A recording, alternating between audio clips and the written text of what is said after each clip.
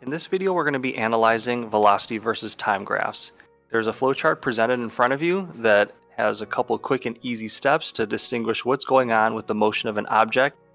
Definitely one of the most important things to know is that the slope of any velocity time graph gives you the acceleration of the object.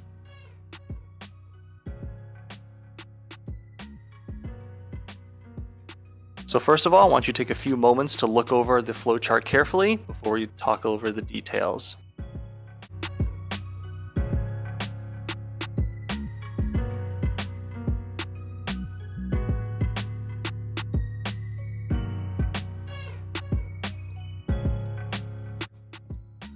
Alright, let's start up top.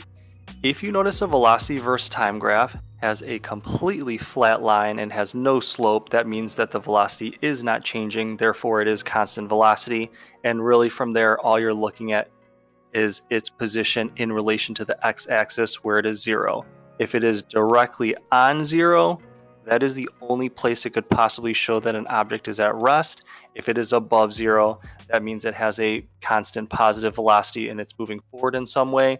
If it is below 0, that means it's going in the negative direction, which means just going the opposite direction. And that's really about it for constant velocity. Now going to the bottom, if it has any sort of slope or slant to it, that means that there is an acceleration. Just like we talked about before, the slope is the acceleration. So if there's any sort of slope, that means it is speeding up or slowing down.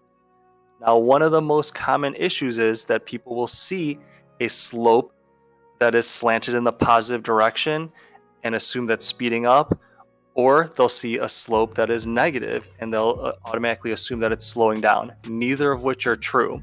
So the quick and easy way to identify if it's speeding up is to see if the line is moving away from 0.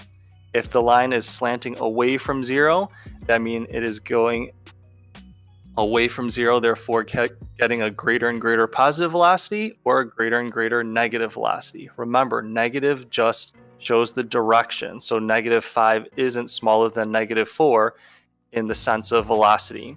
It just shows that it's going 5 meters per second in the other direction, but it is greater than 4.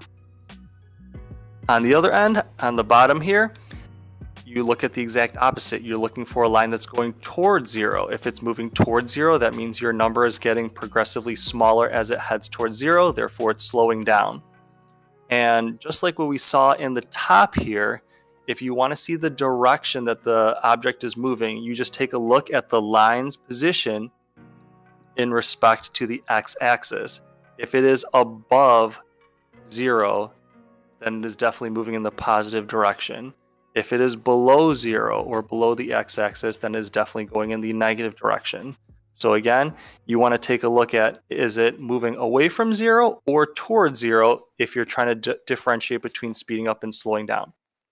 Okay, that pretty much sums it up for velocity versus time graphs. Thanks for watching and listening.